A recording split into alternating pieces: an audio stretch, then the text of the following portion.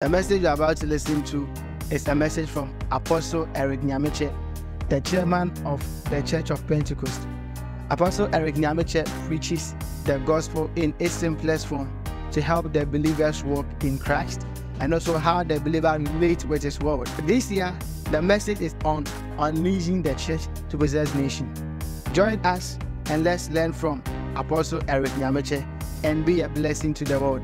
If you are new to this page, make sure that you subscribe to the channel and turn on that notification bell so that when new videos are uploaded, you can have access to it. Make sure you go to our homepage and check out for more videos. Thank you. Now, the man Joseph is a great man, a man who was able to forgive such wicked and difficult brothers. No, very much Joseph na oyonipa kese otumi de ni nuanom a wotimu ode ne bone mpo eche won kra. Now people offend us. Now people hate us. Nipa etane yen. But you have a group of people hunting for your life in an intense way.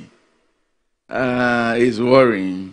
Se ubenya nipa wo pe wonkwa asɛ no krampo e wo kwan hodo bebre so no ya na ahomitiye. Yet to have 10 blood brothers kosi se unuanom a oni won fi yafuru krom be collaborating in hatred ankasa wo fa dwene e wo yaudi anase otan ho against you na wo to the extent of wanting to kill you. Kosi se wo pese wo kum wo kra. It's strange. Huye papa. It is devilish.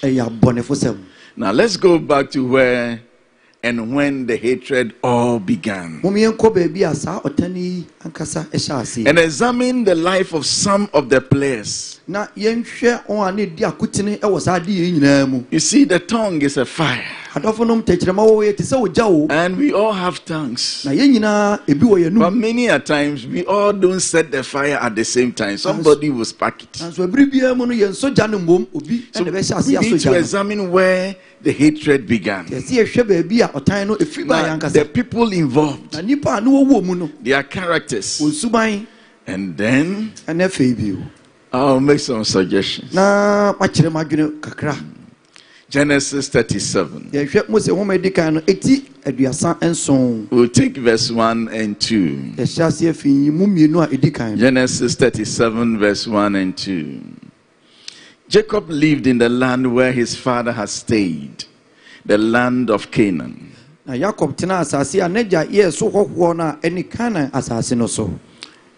is the account of Jacob's family line.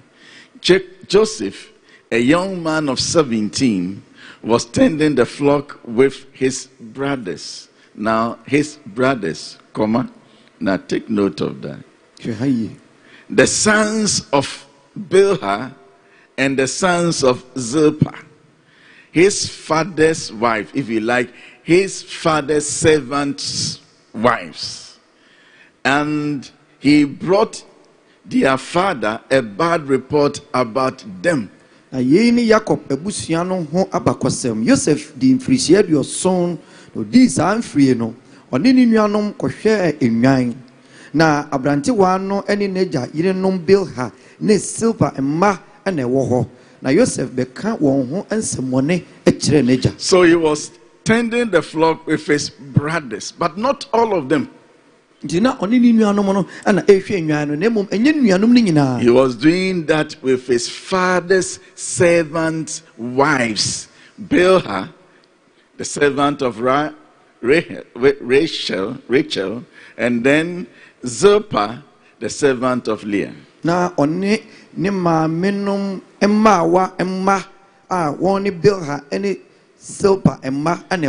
And he, Joseph, brought their father a bad report about them. So he was bringing a bad report about them. Bilhah had 2 children. Zilpah also had 2 children. Dan, Naphtali to Bilhah. Then Gad and Asher to Zilpah. So he was talking to his daddy concerning the evil behavior of these 4.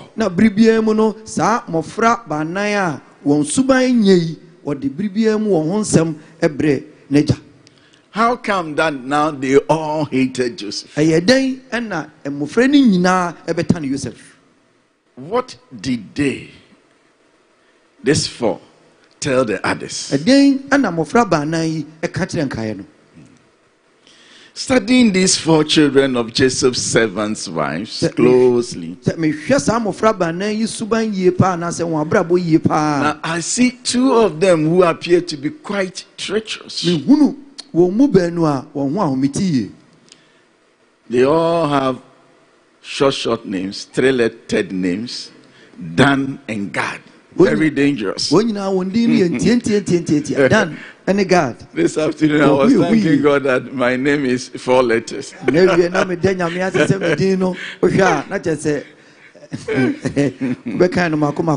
Dan and Gad, so these people, their names are not even long, but they are dangerous.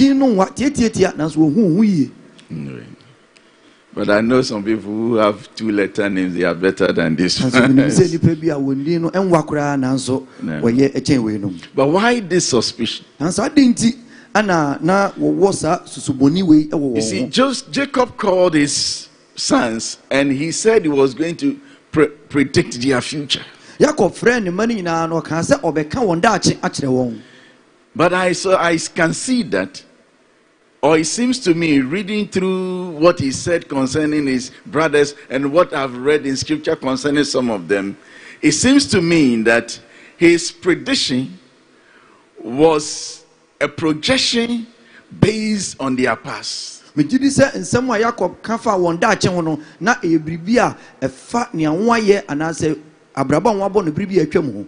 least you see that pattern in the first 3, and some others that we know their lies from scripture. So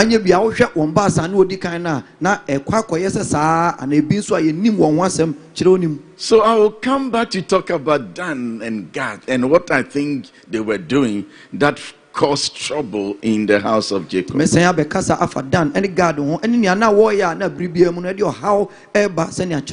let's look at the prediction concerning the first 3 sons of Jacob. So the first one was Reuben, the second was Simeon, the third was Levi.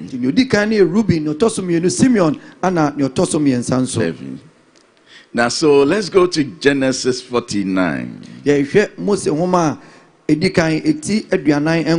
Are we together? Fine.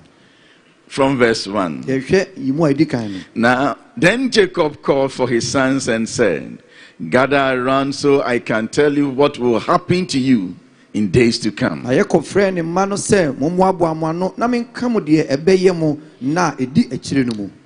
Assemble and listen, sons of Jacob. Listen to your father Israel. Now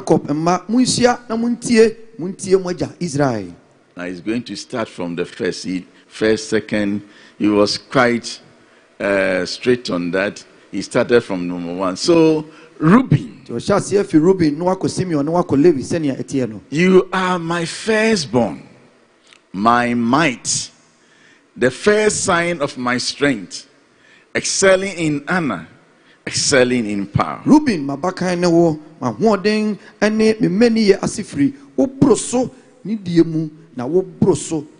Now the next verse, verse 4, says that turbulent as the waters, you will no longer excel, for you went up unto your father's bed, unto my couch, and defiled it. You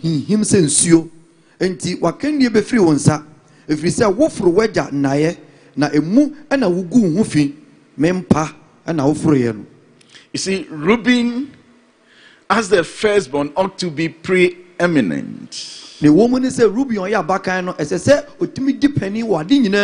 But his special standing in the family is forfeited because of his shocking behavior with the father's servant wife, the servant of Rachel.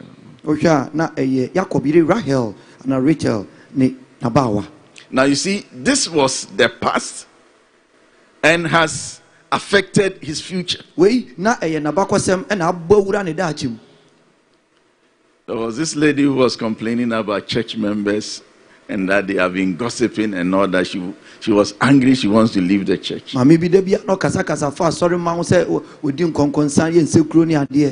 Because anytime that somebody comes up to try to ask for her hand, some church members will go and gossip.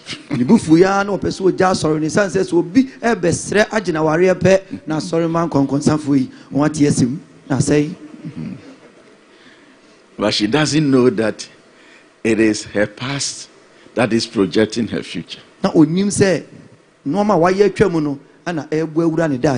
No, people don't do that. But when you come around and you want to marry and you are asking questions, there are some people in the church who are always prepared to give answers. When you don't even ask them, they want to talk. Now, if you ask them, they will tell you everything. So why is she fighting everybody? Your past, your present will affect your future. So let's go to the second and the third, Simeon and Levi. Now verse 5. Simeon and Levi are brothers. See, they are brothers, but he is emphasizing that they are brothers. It means that they are certain kind of brothers, so close. Then he says that their swords, two of them, are weapons of violence. Let me not enter their council. Let me not join the assembly. Said these guys, these two boys, they can be dangerous. Let me, Jacob, not enter their council. For they have killed men in their anger and hamstrung oxen as they pleased.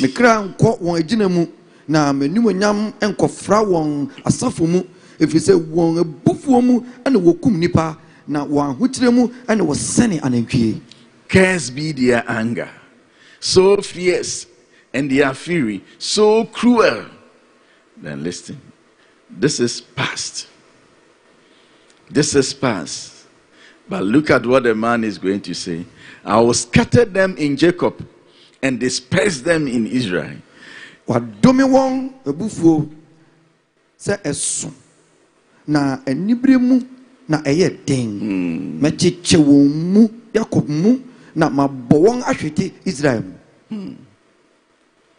The next verse. Okay, so let's take this one. This one is jumping to Jude. So you see that the pronouncement on Simeon and his brother Levi centers on their violent disposition. And Simeon and Levi. See, they conspired and massacred the men of Shechem on account of the humiliation of their sister Dinah. Now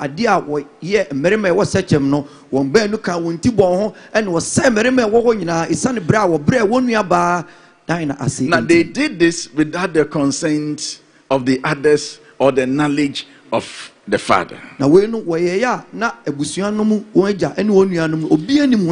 this is a known fact. The past. And the old man says, I was scattered. Because when they are together, they can cause trouble. Brothers, their descendants were truly scattered. There was no boundary designed to these two tribes. No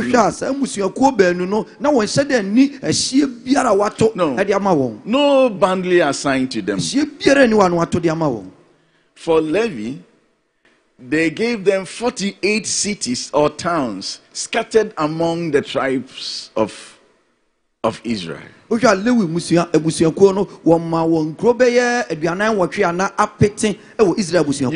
go and find them group in any suburb. They were scattered. And for the Simeonites, they had 17 towns or cities located within the territory of the one they gave to Judah. So send ya nikro no etie no makumaku dun so a na nya wode ama Juda no apeti no ewom. Now this was number one, to separate them from each other. We yedi kan ne se obema wontem atete afiri won ho. Actually to break their ranks. Send ya be ya omma wontumi enka mbom kran Number three, to weaken them. Ye toso mienu ne se toso miensa ne se obema wo ahoden abrase. Number four, nine no, to prevent them from causing any more harm moving forward. Your past, your present will determine your future. Let us be very, very careful.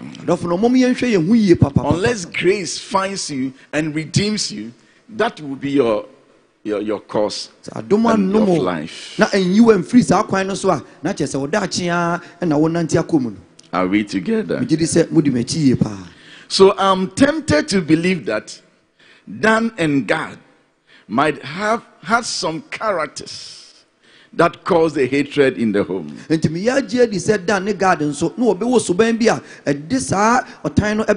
I suspect that the father will hint it when he laid hand on them. Since the past played critical role in the prediction, I'm sure all of us are desiring to go and we want to hear what the old man said about these two guys. Now I've eliminated Naphtali and Asher, but I think that Dan and Gad will be trouble causers. Genesis 49, verse 16. Genesis 49, 16, 17, and 18. Dan will provide justice for his people as one of the tribes of Israel.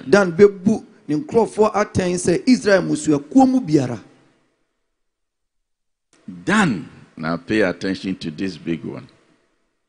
Dan will be a snake by the roadside, a viper along the path that bites the horse's heels so that its rider tumbles backwards. Dan beye okwan so wo timpon so ahrutia oka oponko 19 na ne so tenafo no ahwe nachi.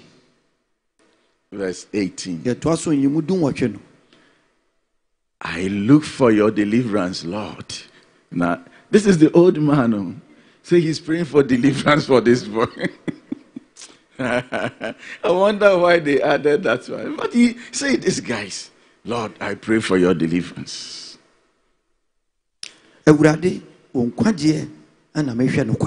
Dan had a serpentine spirit. Serpentine behavior. His target was to bring down the one sitting on the horse. And in this instance, I'm sure the father was talking about Joseph. And he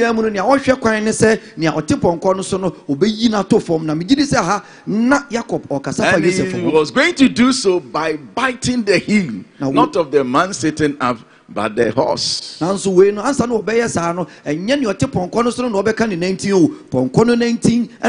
Before you say, Jack, the one sitting on the horse is flat on the floor.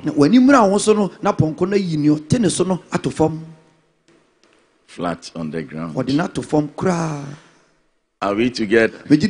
Now, if you have a brother like this, be careful of him. Serpentine spirit. God. Verse 19. Are we here? I'm praying that nobody's name come here. God will be attacked by a band of raiders but he will attack them at their heels. God asafu bi retwa no na ono nso atoa won aka won 19. Now, anytime that people attack from the rear, they are dangerous. Pribiema obi etosha wo so efiri wachi no ni hu. They attack from the rear. He says that they will attack him, so obetoa no, but he won't say anything. on ka hwe. You attack them from the back. And the Bible says that he will attack the heels. Obeka won 19. I suspect that these two guys might have started the fire of hatred that sparked and burned the home of Jacob. Yes, was to get the rider on the horse.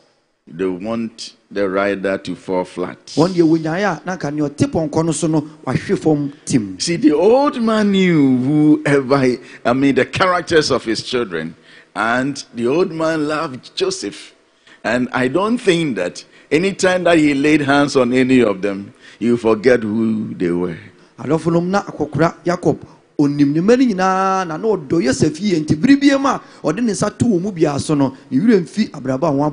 if you have brothers with such characters, you can be sure of trouble. So, but Joseph is a fruitful vine. Now, a fruitful vine near the spring, whose branches climb over the wall. Now it climbs over a wall. So this young man places a wall on his way, but his vine climbs over the wall. They just wanted him to hit the wall. We will see what will come out of his dreams. So with bitterness, they attacked him. Scripture says that they shot him with hostility. But his bow remains steady. Now may your bow remain steady. His strong arm stayed limber. Then he said, because of the hand of the mighty one of Jacob. Because of the shepherd, the rock of Israel. Now, eventually, despite all that they did, Pharaoh sent for Joseph and set him free. Now, Psalm 105 says that the ruler of the nations opened the prison door for him to come out. Now,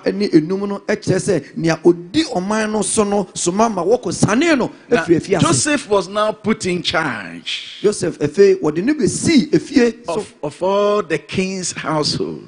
He became ruler over all the king's possessions.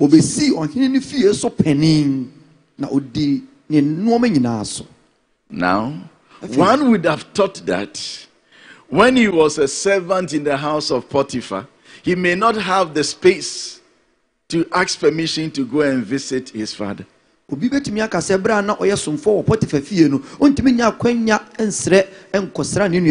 Similarly, we can agree that when he was incarcerated, he was restrained. So you will not even have the space, or you cannot leave prison saying that I'm going to visit my brothers or my father.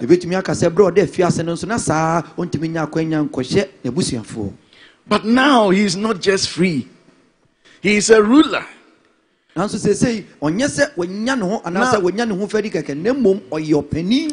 is a rich man. He had vehicles at his disposal. Why didn't he go to visit the brothers? At least, why didn't you go and check on the old man? Why? Didn't he know where they were? Do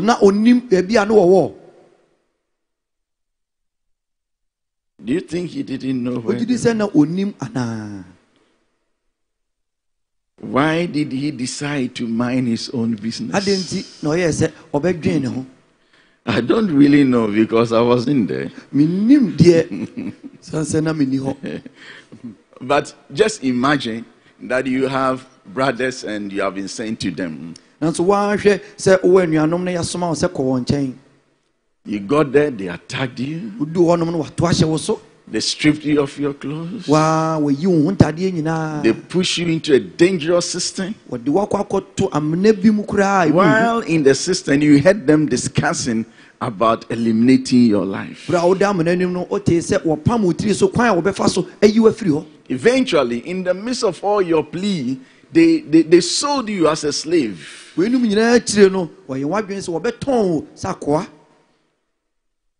Later, you were put in prison because of them. What will be your feeling towards these people? This naturally will make anyone bitter. And rightly so, Joseph was bitter. Now, there was pain in his heart. Because even his father says that had it not been for the God of Jacob, these people would have destroyed him. There was pain in his heart because of their wicked deeds. Now, how do I know that? Genesis 41. Genesis 41. From verse 50. Now, I want us to pay attention to this one. Before the years of famine came, 2 sons were born to Joseph by Asenath, daughter of Potiphera, priest of On. Na wo emma benu emma Joseph ansana ekom mfirisia no redru won na On sofo Potiphera ba Asenaf ewo man. And so Joseph was given a wife. He never called the father to the wedding ceremony. Neither did he decide to bring the brothers. You see, these boys, if for any reason you have escaped from their claws, I'm sure Joseph was thinking that if I go to say good morning and they know that I'm alive, they will make sure that they kill me. He decided to mind his own business. I'll talk about why sometimes you need to mind your own business.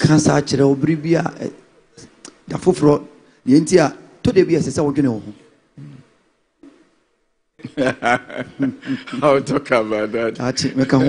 I'll talk about that next week if God grants us grace. Why sometimes you have to mind your own business. Let's take verse 51. So the family were not part of the wedding, and now he's married. Now verse 51 is going to give birth. So let us all be ready for the child. No, he's going to give birth. Yes. Now Joseph named his firstborn Manasseh and said, "It is because God has made me forget all my troubles and all my father's household." Full stop. If we say or say,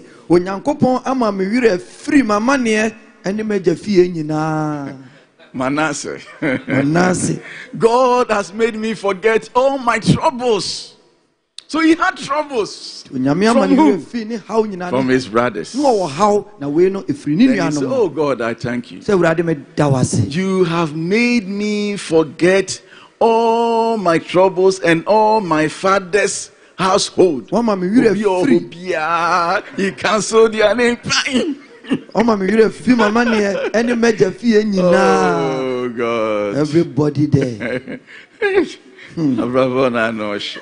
Yeah, there are certain people you have to forget about them. Pani bi wo ha so ma o wi free won kra. Then verse 52. Ye to aso nyima dionum mienu no. The second son he named Ephraim and said, "It is because God has made me fruitful in the land of my sufferings." Ose na oto de otoso mienu ni din Ephraim. If you say Onyankopon ama madore wa mama ni hunu mu asase yi so. So now you can imagine why he didn't go back. The way when hunu de ntia na ompentem so obesan akọ na chi no. The names he gave his children were indicative of the fact that he had issues within. But you see, merely naming your children Manasseh and Ephraim does not cure bitterness. So I don't say Manasseh and Ephraim now it doesn't remove the pain. No, it doesn't remove the pain. No, it doesn't remove. It may even be counterproductive. Because anytime that you see Manasseh, you remember your brothers.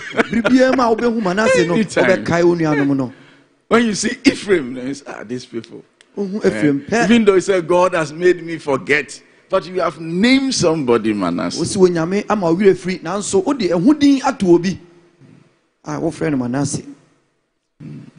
We'll continue next week. I think I'll have to put a comma here.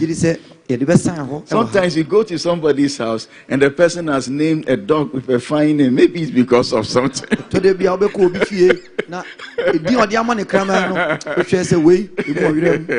You say somebody has named his dog Shawuye, it means be careful. It means so many things. Maybe it's like Ephraim and Manasseh. Yeah, may the Lord help us. We are in a difficult world, walking among difficult people. So sometimes you don't have your way, and so sometimes you may have to mind your own business. He decided to mind his own business. Very much afraid of these people. And until God himself orchestrated their meeting together. May God help us to know what to do at any particular time. May he be our deliverer. In spite of the hostilities, may the Lord save us. May the Lord save all of us. May the God of Abraham be our strength. May we be able to climb over any wall that the enemy has put on our way.